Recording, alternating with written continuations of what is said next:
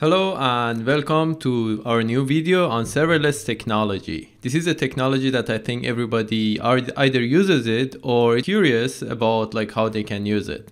So a lot of companies are shifting to using serverless because it's saving them a lot of costs. There are some success stories that companies have saved about $500,000 or so. So why not learning about it? I have implemented a complete architecture of serverless in my previous job. So basically all of their API was running on the serverless. They were pretty much happy and not paying a dime. Yep, that's the miracle of serverless.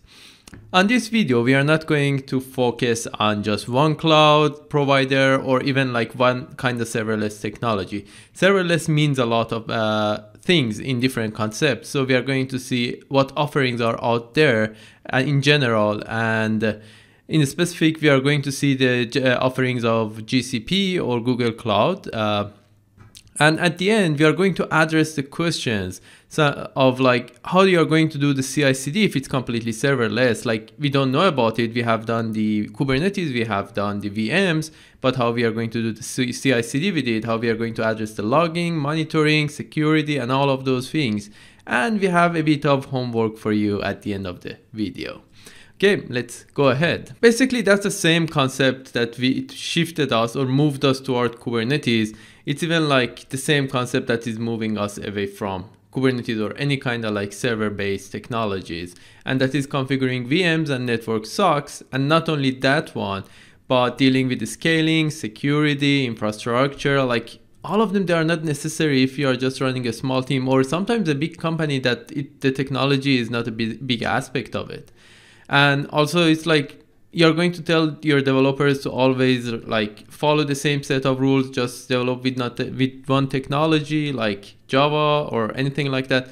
What if I don't like Java? What if I'm a good developer but I know Python and I'm cheaper for the company? What I should do? So as a company, you're not going to hire him or her. Why not? They are good developers.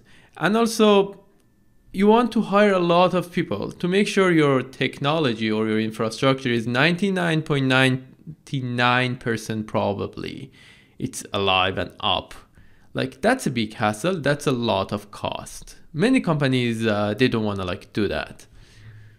So introducing the serverless technology, basically it means that we don't have any server to take care of it. Or basically it's better to say there is no ops in our side. Let the cloud provider bear it. Either it's GCP or AWS or Azure, whatever it is. Let them deal with it. I don't want to deal with it.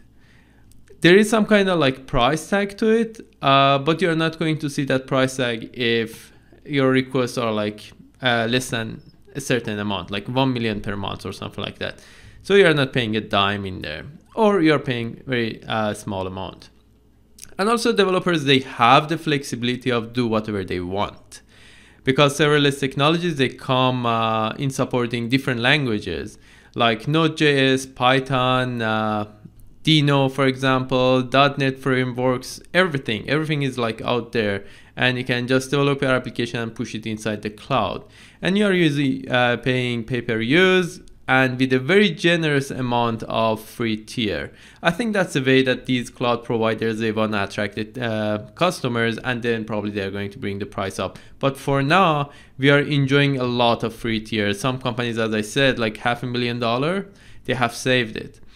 So how it works usually, it's almost the same technology. So if you're a microservice, it works in the same realm that either it should work with PubSub, webhooks, cron jobs, backend APIs, all of them are covered. Unless you have some kind of microservice that is out of this world, I don't know, then you don't need it. But generally, I have seen a lot of use cases they can fit into this. Let's go to the next one, and that is different types of serverless. I remember the App Engine was one of the first ones that came into the market. Heroku, as a cloud provider, also had the same offering, and that is you just had a code, a package of code, either it's Node or it's Python, Flask, Django, anything like that, and you just push it to the cloud. So it's freestanding code or apps basically, and then it doesn't have containers. It just you push it on the cloud, and they're using their own container technology to kind of package your application and then just put it there.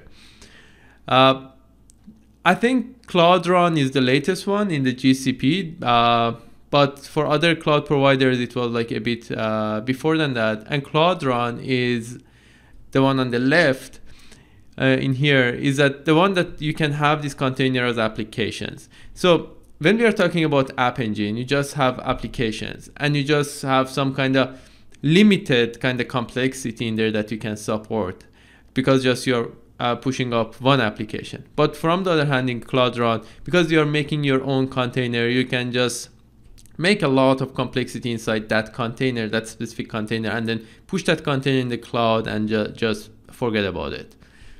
The other one is Cloud Functions. That's my absolute favorite. So Cloud functions, they come with very good amount and generous amount of like free tiers. And usually you can bring in your applications in there, especially in GCP. The deal is sweeter, because they say that the ML and AI functions on GCP is much better than other clouds. So basically you can have these cloud functions and write your own function. We are going to see the use cases definitely, and just have it running there. So we can have HTTP, cron job, pops up, whatever you want. You can have it as a cloud function. So cloud functions are pretty like smaller programs. So we can say in Cloud Run and App Engine, we had some kind of complex programs, but in Cloud Functions, we are targeting very small functions, and we're going to see how it's going to happen. Okay, first of all, let's talk about Cloud Run architecture. So we can have Cloud Run container.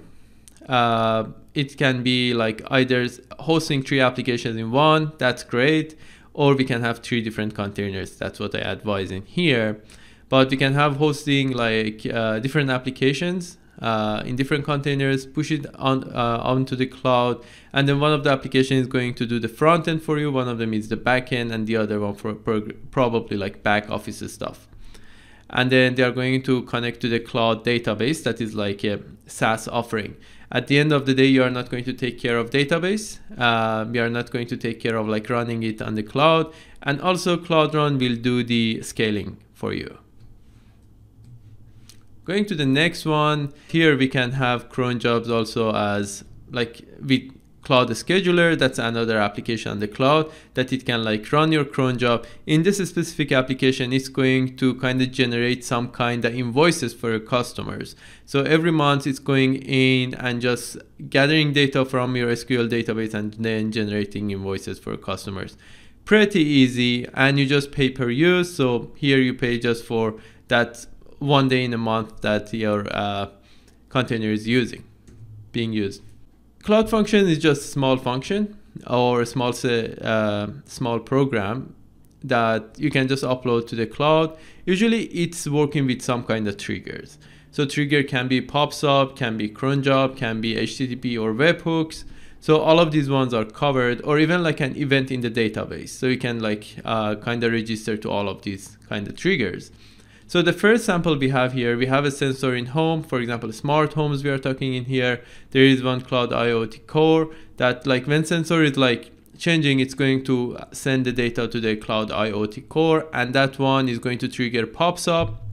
And pops up basically is like application that you are subscribing to it, publish to it, and subscribe to it.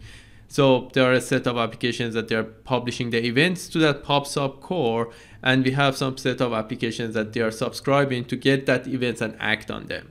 So here we can see that the Cloud IoT core is publishing an event in there that the sensor shows this temperature, and from the other hand, the Cloud function has kind of like got there and subscribed to that event and said that, yep, let me get that one. And it triggers some kind of change in Cloud IoT core, basically saying that let's go there and basically turn on the ceiling fan.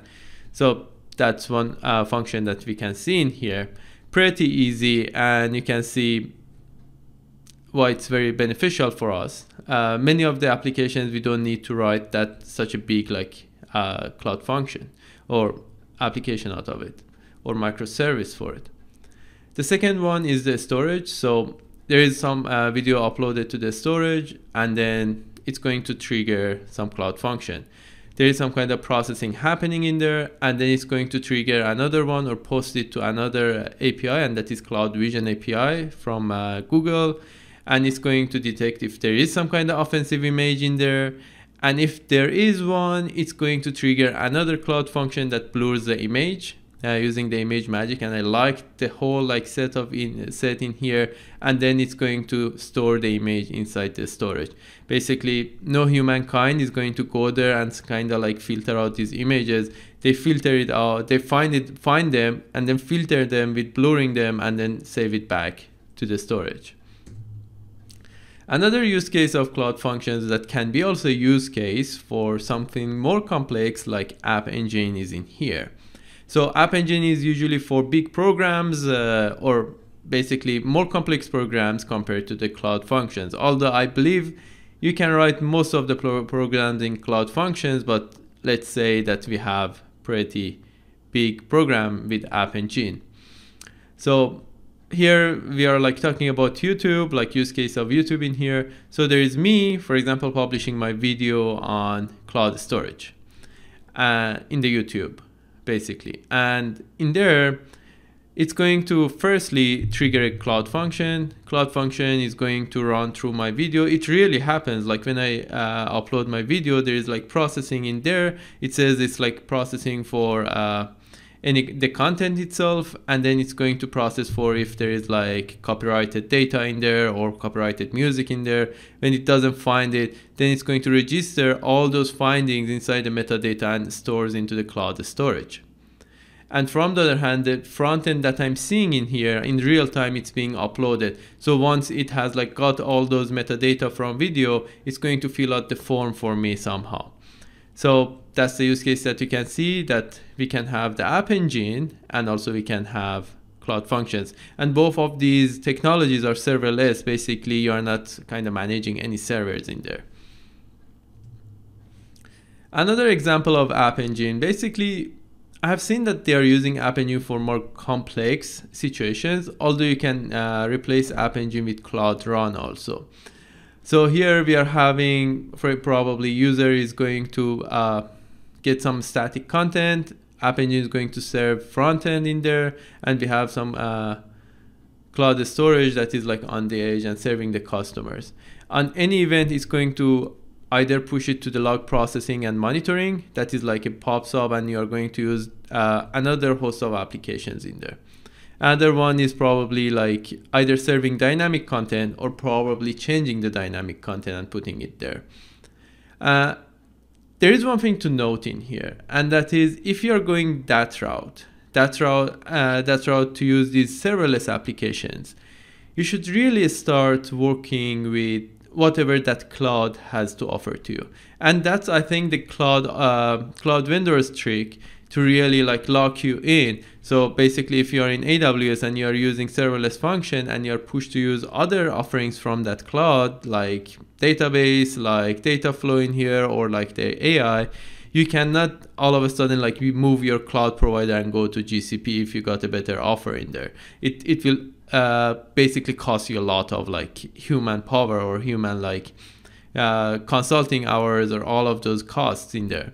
So that's another trick that they're doing you with giving you a lot of free tier for all of these cloud functions to make sure that you're using other functions in there. If you are, for example, using, let's as an example say here, the cloud functions. If you are using cloud functions, but you're not using other cloud providers products, basically your cloud function is useless. So if you want to use that one, you should use the whole other set of cloud applications, which I like because at the end of the day, if you are on the cloud, basically you should use it.